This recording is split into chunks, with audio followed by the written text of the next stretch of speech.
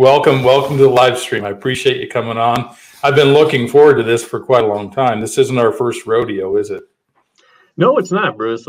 It's great to see you again, and this forum seems to work out well for us. So yeah, I like having conversations with you. You're good conversationalists.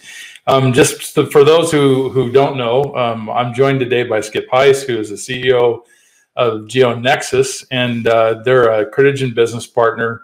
And so we do have a good working relationship with these folks, and Skip is a long-term friend of our company, so it'll be a good conversation to have to talk about the complementary services that your platform provides to the services we provide in the geospatial integration space. Where are you at right now, Skip? It's like suburban Detroit. Yeah, we're based in Ann Arbor, Michigan, and I'm actually in the office. I live 3 miles from the office, so it's easy for me to come in. There's a couple of us here, usually 2 or 3 of us in the office at any given time. We spread out, lots of room. We stay safe, social distance, and that sort of thing. What's your head count normally? I don't even. We usually have, pre-COVID and folks come into the office, we can have close to 20 people in the office at any given time. With COVID, of course, everyone is working remotely, and we're fortunate that we're in the technology industry where it's okay to do that. We can VPN, remote desktop. We can really be productive at home doing our job. So it really hasn't impacted our business too much. And the hardest part is that my friends aren't here, so I miss them, and it's quiet, and it'd be nice to get back together again. But we'll do that in good time. Isn't that the truth? I mean, the whole my friends aren't here idea. I mean, I hear you. I feel you right there. That's a good. Yeah. It's actually a wake up call. I think sometimes we don't realize. Maybe there's a silver lining that comes out of COVID, and maybe that's part of it, is that we cherish our business relationships a little bit more. Business, at Geonexus, we really value company culture a lot, right? And our core values are things like communication, and one of our values is camaraderie. Right? We really cherish that, and we try to do events together and stay together and have fun together. So after business meetings, we'll go out and tend to do some activities that are fun. And we really haven't been able to do that this year, which is kind of a bummer. But we have at Geonexus what we call culture ambassadors, and they've taken it on themselves to plan monthly fun events. Where what we'll do is we'll come on to like a Zoom meeting or something, and we'll play games online and have kind of like a happy hour, virtual happy hour, I guess they call it. Okay. So just trying to make the best of it. We did a virtual escape room not too long ago. I guess over the holidays, and I haven't never done one of those like in person, so I was just a little lost the whole time.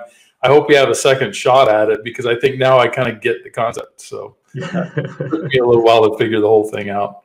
Yeah. Well, hey, let's review quickly. Let's just review a little bit about Geonexus and about Skip Heise, and that'll take us into a little bit more of a technical conversation. Sure. Before we get started, are you on Clubhouse by chance? I don't know what Clubhouse is. What do you? Wow. Okay. Well, I'm going to introduce you. Do you have an iPhone? I do have an iPhone.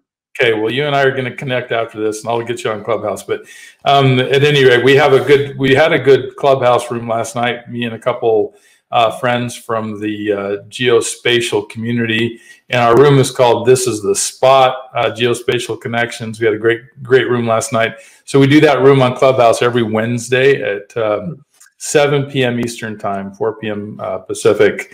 If you are in Clubhouse and you'd like to make more geospatial connections, that's the spot to be on Wednesday night. So put that on your calendar, and you and I will have to talk about that. Absolutely. If you're on watching, and we have several people that are on watching, please put in the chat where you're watching from, so that we know who you are, and that'll give us a chance. I love if you would ask a question or two. I'm not a really good moderator. It's hard for me to conduct a conversation and watch the comments. but I'm going to do my very best today to be a little less focused on the screen and just a little bit more focused on the picture and a little more focused on the comments, so that if you do ask a question this time, I will really try my best to make sure we address those questions. So put in the chat where you're calling from, and if you have a question, please do not be shy, because that's why one of the reasons we're here is to answer questions. And if we can't answer it, then we'll find a way to respond at a later time. Okay. So just a little bit about Geonexus. I think you've been around since 2009, right? And yep. Before that, Skip, you were in the GIS world, including Esri. Yeah, it's been a long time, but yeah, I my background, I came out of school with a degree in landscape architecture of all things, and really was all about computers growing up, and loved software, and wanted to apply software and technology to a discipline. And I found landscape architecture made a lot of sense, with GIS being used for land use planning and site selection and things like that. And this was back before, when they were using Mylar overlays to try to figure out where to site a building and so forth. So we got a chance to use technology to replace the overlays and do it on the computer, and that was fun. And I knew right then I wanted to go into GIS, and you know, got a job out of college doing spatial analysis for the Forest Service in the Pacific Northwest. Processing satellite imagery and building GIS applications and so forth, and eventually made my way over to Esri, where I spent about 7 years in the Northeast working for the regional office there. And that's really where, you know, my passion led me towards integration of Esri, you know, GIS with enterprise systems for utilities. Worked a lot with utilities while I was at Esri, and found out that, you know, really the power of spatial, the power of GIS happens when you can integrate it into the business and the workflows of the utility, and orchestrate it with other enterprise systems like work and asset management and customer information and outage and hydraulic modeling and so forth. And I knew that's what I wanted to do. That took me into system integration consulting, where I spent about 10 years as a SI, helping organizations build custom integrations between enterprise systems. And through that, I thought, well, there's a better way to do this. Let's you know, build a product that makes it super easy, that's super reliable, and allows people to integrate their systems very fast. And started Geonexus with that vision in mind. And you know, I think we're 11 years later now, and we have upwards of 50 plus customers using our technology, licensed customers using our technology globally. Yeah, to do just that, integrate their systems. You tell me if this is none of my business. You say, Bruce, that's none of your business. But so I'm curious. One, did you bootstrap this thing? Was that the way you did it, and two, did you do any of the coding yourself on the initial products? Yeah, that's a good question, Bruce. And yeah, I remember it to this day. Is October 13th, 2009. I was in a position to start a company and become an LLC. And I had a partner that I was going to have a contract with in December of that year, and had a contract to build an integration between Esri GIS and Oracle Work and Asset Management. 1.7 or 1.8 at the time for a city, and built it myself, built the first version myself. I bought a book from the bookstore called you know, Flex, which is you know, the old programming language, to build a graphical user interface, and called some colleagues and asked them to send me code snippets because I was stuck at certain points. And lo and behold, I came out with a tool that worked. And I just got to tell you, I love that. I'm glad I asked asked you about the story, because I just love that idea. I love the idea of saying, hey, I have something I know will work. And then I'm going to go to the bookstore. You probably went to Barnes. Did you say you went to Barnes and Noble? I think it was like Barnes and Noble or Borders here in Ann Arbor. And I sat down in one of those chairs in the, you know, back of the stacks, and probably read most of it right there, and debated whether or not you had enough money to buy the book. Yeah, so self-taught. I had some friends that sent me some code and email and this and that, and built my first demo, got my first contract, and then from there I was able to hire a developer, hire a programmer to come on and help me with that, and then hire another one, right? And so it just kind of grew from there organically over time. And today we're close to 25 staff with full sales and marketing, software development, quality control, quality assurance department, and delivery and customer success groups. So very good. Very cool. Yeah, that's really nice. Hey, today we have joining us Jeremy Connor from Birmingham, Alabama, and Keith Russell from San Diego. And it's really funny. I know both of these guys, and Jeremy's on the front end of his career, and Keith's on the end of his career, doing consulting work after retiring from a GIS position. So thanks. Glad to have you both here. And if you have any questions, please ask them. And again, if you're watching, please put in the chat where you're watching from, because I think there are like 10 people out there that haven't said where you're watching from. So please do that. That will help us immensely. But let's kind of continue the story then. So you started writing code, and you produced a product that worked. Talk to me just a little bit about, like, what is your experience with the evolution of GIS integration? Like, kind of in brief, let's not go too deep into it, but what has the evolution been from where you were then in 2009 to where we are today? Yeah, I think it's interesting. It's definitely changed over the years and evolved, I guess, over the years as technology evolves. Every 6 months, technology is evolving significantly. So it's a very fast organization, a fast industry to be in. It almost feels like Geonexus, with the vision that we had when we started, was ahead of itself, and the industry is catching up to what we started back then with this idea of a productized integration. There was nothing like that out there at that time. It was all custom service-oriented approaches. And so when we were able to productize and license it, which meant we can support it and support our customers with it, the industry started, kind of catching up. You'll see a lot of today. There's a lot of the platforms available for integration. Well, at Critigen, we build custom integrate. We build custom sync frameworks, right? We do that. Sure. And one of the concepts I think that you introduced me to is the idea of the robust synchronization, or the robust integration. Talk to me. Maybe you can kind of weave that into the conversation a little bit. And thanks, Pat and Tyler and Mark, for coming today. Ask any questions you have. Okay, go ahead. I interrupted you. No. I think back in the day, this. You build custom integrations using APIs and coding and maybe interface tables. You're lucky if the systems you're talking to have an API that you can code against to put things in and take things out.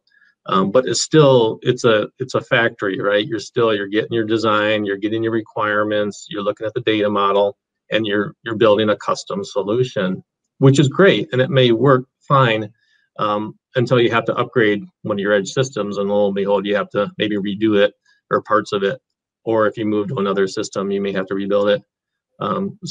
So with the evolution of technology and the way things are going, we're going more from a centralized factory approach to a self-service integration approach. And what that means is that the business can now start to self-serve and pull their systems together in ways and develop the business logic in ways that they needed to do with little or no code through these platforms that are available. So we're seeing new personas on the integration stack, like the citizen integrator, which is maybe a person from the business that wants to take some data from GIS and put it into SAP, for example, and synchronize it. And they can do that themselves very easily with no code and no real heavy lifting from the IT department.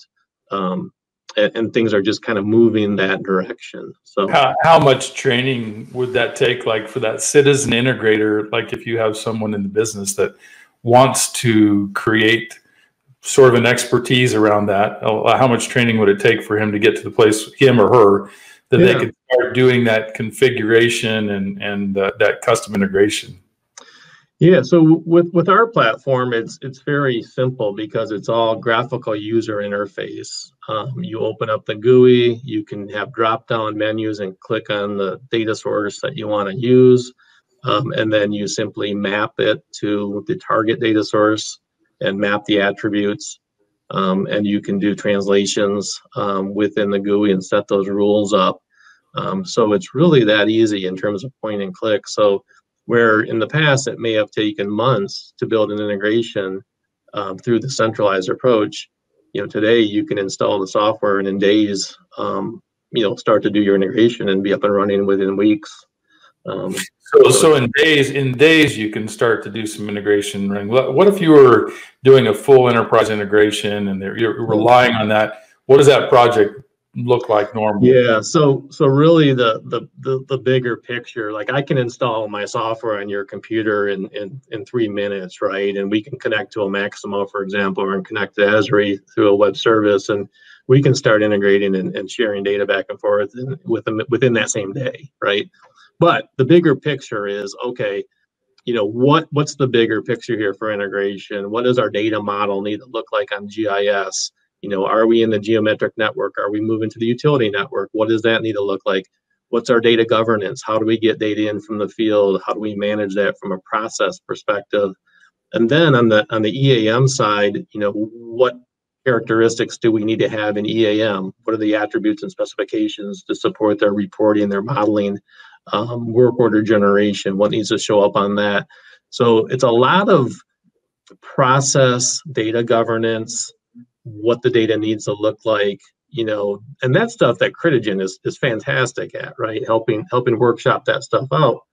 Where we come in is we'll glue it together simply, right? But once it's all figured out, and then once it's figured out and the rules are configured in our platform, it just runs silently in the background and keeps the orchestration of the data between the systems. That's what I was going to say. That for you guys, that it almost is so simple because, like if Richard Murphy goes in and does a data governance project, gets everybody on the same page, right? Then you can do the configuration. It just plays on its own. So it kind of makes things simple that way. Yeah, where in the past you still had that upfront stuff, but then you may take 3 or 4 months to go and code up the integration, right? And so we're kind of removing that, and so we're shortening the time to value significantly, and reducing the cost. And your GUI, I imagine that you're creating your GUI so it's very familiar to the user, so that there's nothing new there. It's just the same old thing, huh? Yeah, and what that helps you do is you may start off with integrating certain data sets that are ready, and then add more data sets over time. Or you may say, hey, let's add a new attribute to our GIS because we're going to go out and use Survey 123 or Collector to start collecting this new attribute from our assets. And we want to carry that in our SAP system, for example. Right. So they can simply open the GUI, go to that data set, add the new attribute, and you're off and running in that data. Excellent. What's the typical size, if you were to look at your customer base, what's the typical size of utility where this just fits right into their program? I mean, is that easy to say, or is that kind of hard? I think it's probably easier to say what systems we currently support out of the box. Yeah, let's do that. I was going to go down that road, but you go ahead. Tell. So we have connectors that are supported out of the box for Maximo, SAP, Esri, of course, ABB Ellipse and ABB Asset Suite, and Oracle Work and Asset Management, and Oracle Utilities, Customer Care and Billing. And that list is growing constantly. We have roadmap.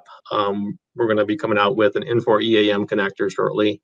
We're looking at some of the CIS systems that are available and OMS systems that are out there. So it takes us a little bit to build a connector, but once it's built, it's in our library and available for use. So once your Infor connector is done, I mean, you've got almost everything available commercially in the EAM space right there. Yeah, and then we're kind of looking at the so if you think about those systems, a lot of times they're large organizations that have those systems, so they're pretty big utilities. But there is a whole tier of, I would say, smaller co-op type utilities that may have a different system, a tier 2 system perhaps. And there's a lot of them out there, and so we're open to building some connectors in some of those other EAM systems and CIS systems to support the mid and smaller utilities. So you would, given the right circumstances, you would build a connector for that mid-tier small utility. Yeah, I think that's where we're kind of heading with things. We'll support. Our philosophy is, that's, if there's a market for it and we can add it to our library, let's go for it, and it just broadens the scope of the capabilities we can work with. And when you think about that, Bruce, you think about, oh, well, I have meter data, like a revenue meter in my CIS system, CC&B, for example. I also have a record for that meter in my Maximo system because it's an asset that I have to manage. And I want to know where that meter is in geography, so it's in my GIS system. Well, now, our platform, you could synchronize all 3 of those systems, or 4 systems, or 5 systems. So you can start to orchestrate data across your entire ecosystem using the platform. So you have multiple plugins there to bring in multiple systems, not just like Esri to EAM, but you can bring other things into the picture. That's right. That's really cool. Yeah, we can go down. We can go so far down that rabbit hole. I don't want to continue down that, but that's all good information. Tell me, do you have a solution for the cloud? Like, so many of the utilities we're working for are going to the cloud all across the business. Does your platform perform well in the cloud, or tell me what that looks like in the cloud for you guys? Yeah, so right now, I think utilities tend to be a little conservative when it's going to the cloud because of sensitive data and so forth, rightly so. But we are seeing the trend of having folks move to the cloud. We do actually have a few customers live in the cloud. Maximo, for example, there's a few organizations, including IBM, that host Maximo for their utility or for their customers, right? So. But then some of these customers have GIS on premise. So we have a couple right now that are live with synchronizing data between an on-premise geodatabase on a server on premise and Maximo, for example, in the cloud. And that's working just fine. I'm sorry, does your platform live in the cloud then, or on-prem? No, in that case, it can lives on-prem in that case. It can be what we call hosted. In the cloud. So I can put it on my server and go through the cloud to connect other systems. One thing when you talk about cloud, you need to be careful because there's applications that are hosted in the cloud, which just means that server is somewhere else, right? Right. And then there's cloud native, which means it's a true multi-tenant, SaaS application. Our technology today is not multi-tenant SaaS, right? So it needs to sit somewhere dedicated for that tenant. And then so your platform will sit on-prem or be hosted in the cloud, right? There you go. Yep. Okay. Yep. That's a good distinction. That's a good direction to make. So would you say that this is the thing of the future, or are you still thinking that it might be a while before that's completely adopted? Well, I think it's moving. Again, it seems like it's a little slower in utilities, but it is moving there. We are seeing it more and more. I think it's inevitable. Esri just came out with or announced their cloud version for utilities, for small utilities. I think it's I'm not sure exactly what the term is called, but where a smaller utility that doesn't want to have the infrastructure on site can actually access the utility network through the cloud, which is pretty cool. So I see it's just heading that way, and we're going to be there with it. We have a roadmap, and we're always looking ahead at what's next. And we're currently going through some prototyping and some visioning on a cloud native application for Geonexus. So that you can provision it through the SaaS application in the cloud and connect your systems together.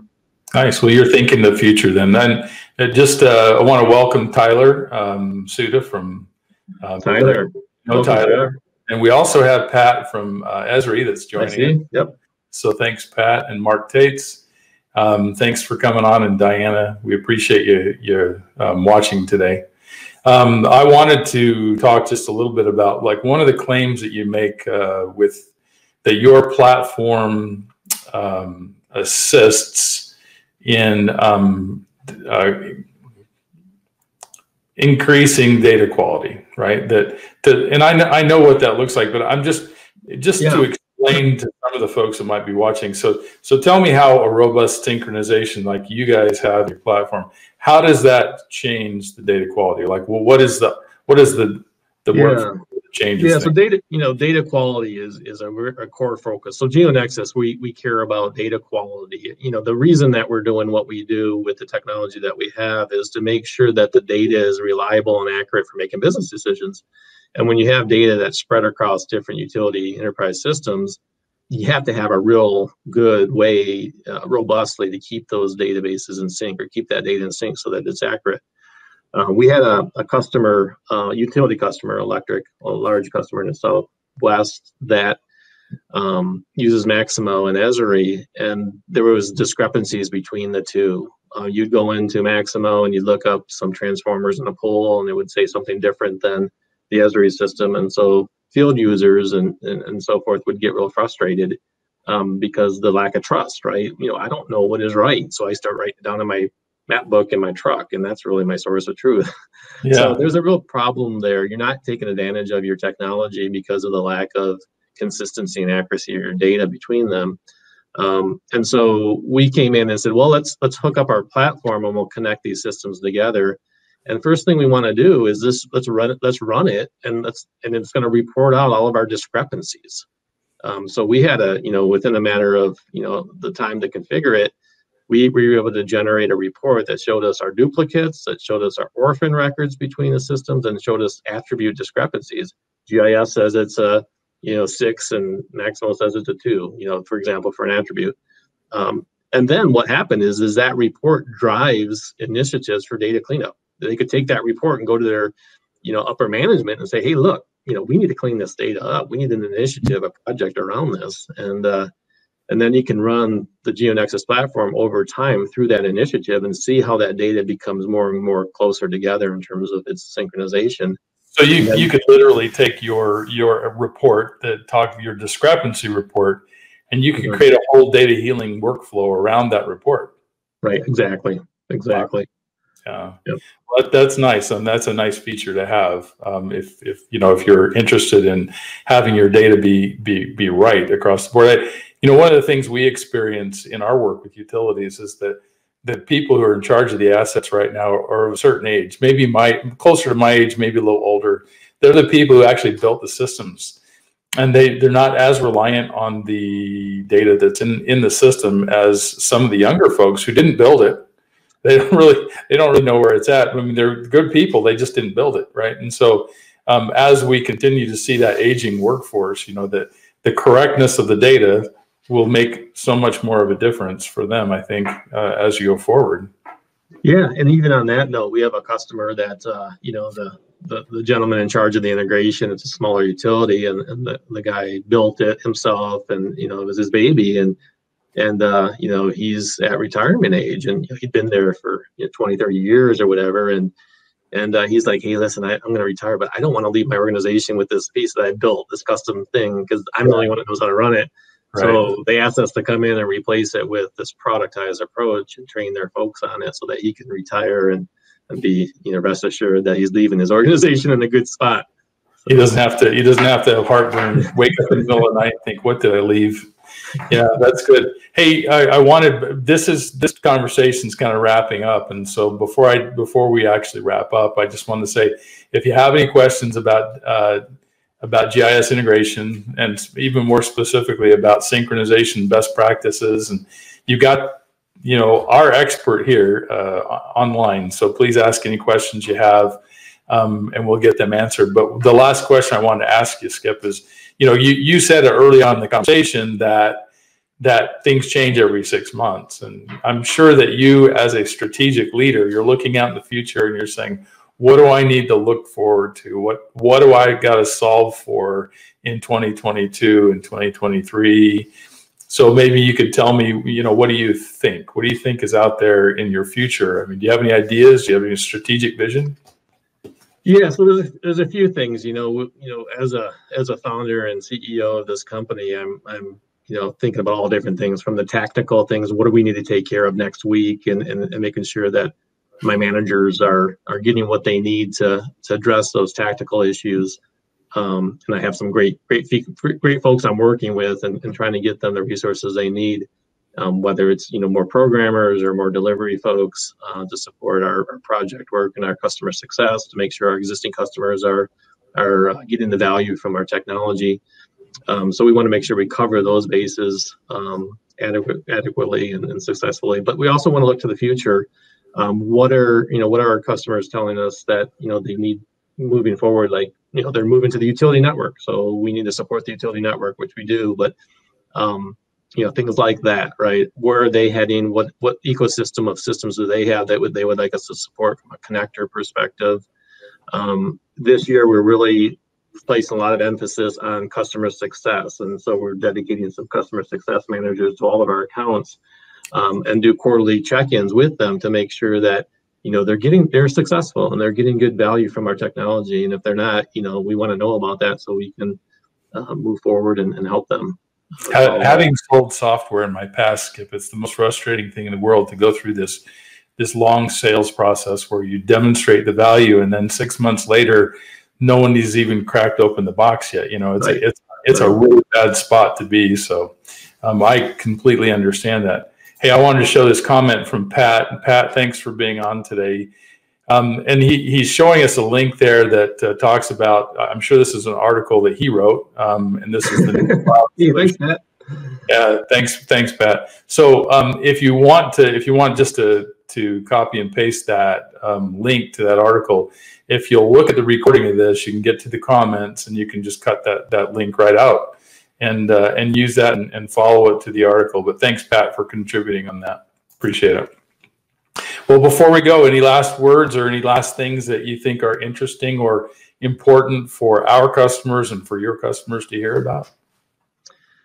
I think we covered quite a bit of it. I just want to say thank you to you, Bruce, for having me. And this is a subject that's near and dear to my heart, and I love talking about it. And so hopefully, we'll continue to spread the word around, integration. It doesn't have to be hard and complex like it was in the past. It can be done. It's fairly straightforward these days with technology. It still takes a lot of thought in terms of process and data governance, but from a technology perspective, we can get it up and running fairly quickly. So yeah, I don't want to go too far back into the conversation and recreate this, but one of the things I was thinking of, as far as the evolution of integration, it used to be okay, we're gonna do this in months instead of years, right? And now we're talking about we're going to do this in weeks instead of months, and right. And it just shows really the advances that have been made, and what used to be just a monumental heavy lift and program is very manageable and very understandable for the whole business. So I think having solutions like Geonexus solution, and then some qualified services like Critigen offers, you can have these really, really effective value-laden integration projects that return quickly in weeks rather than months. I think that's a great advancement. So appreciate having you here, Skip, and hopefully we'll do it again. I want to tell the listeners too that these recordings live on the Critigen YouTube channel. They also live on the Critigen website, so you can search for them. Obviously, there's a lot of buzzwords here that you can search for. You can search Skip's name and synchronization and integration, and hopefully you'll find those videos if you want to look at them in the future. And please, if you're watching, please take a minute to invite somebody to the live stream. We do it every Thursday at 4 p.m. Eastern time, 1 p.m. Pacific time. I'm going to continue to do it until everybody comes. So you'll just have to figure out how you make it a part of your life, and hopefully you'll get all your friends to come too. So Skip, hopefully this isn't the only time we do this. We do it again, and I look forward to that possibility. Great. Thank you, Bruce. Appreciate it. Thank you. It's been great talking to you. We'll talk to you soon. Everybody, ciao.